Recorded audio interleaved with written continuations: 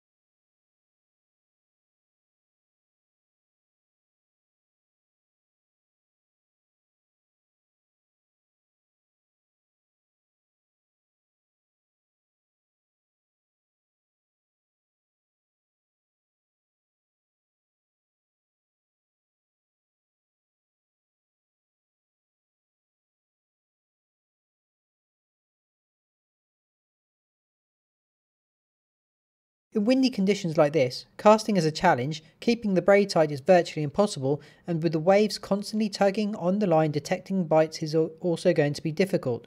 Freelining in these conditions is nigh on impossible, so I'm going to move under the bridge to try and get out of the wind. The bridge does provide a bit of shelter, but the wind still whistles through here, but it is sporadic. The water under the bridge is calmer, but when the wind comes through here, the water does get choppy, making bite detection virtually impossible.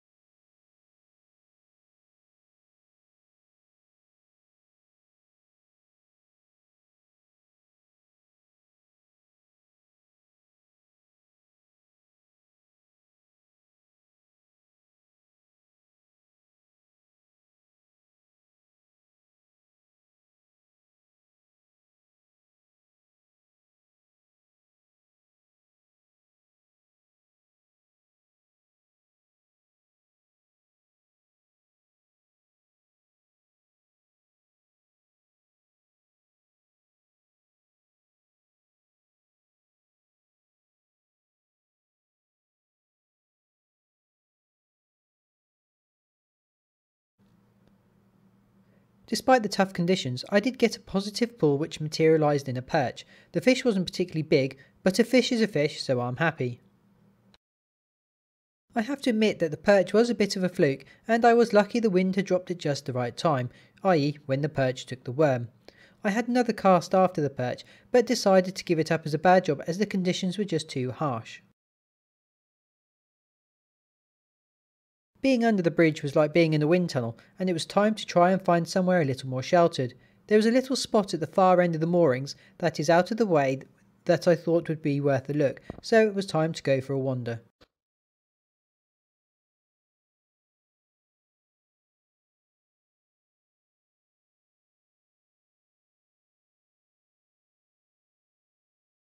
When I reached the end of the boardwalk, I discovered the moorings were undergoing a little work and the area was fenced off. A local dog walker said the other end was also fenced off, and the only option was to return back to the bridge and the riverside park or call it a day.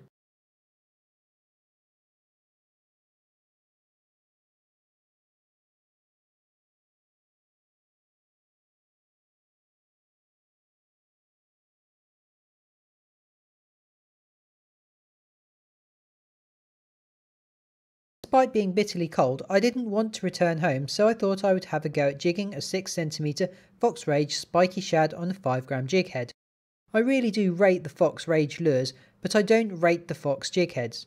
During a session in this very swim, I managed to straighten 2 micro jig heads on some weed on the riverbed, and in the swim opposite the road bridge, I managed to straighten beyond repair, a Fox 5g jig head used on one of their preloaded 7cm fry lures. Rather than risk using a Fox jig head, I am using a different and more robust 5g jig head. This jig head is made using a thicker hook, and whilst it may affect the bite rate, I have total confidence that I won't straighten this hook unless I hook into some really big snag on the riverbed.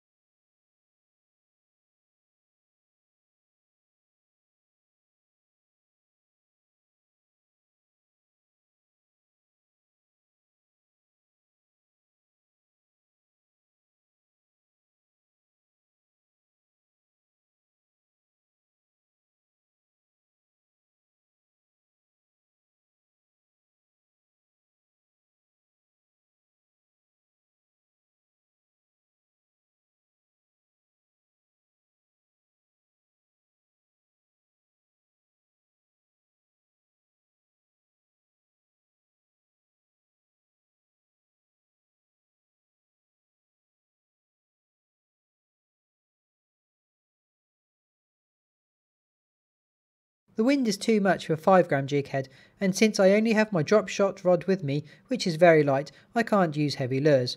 I could go a bit heavier, but that's not my style, as I prefer to fish light. With this in mind, I decided to call time on the session, pack up and disappear home. I was in two minds whether to put up this video, but as I made it my mission to record every fishing session and everything that happens, including the good, the bad and the ugly, it had to go up. So here it is.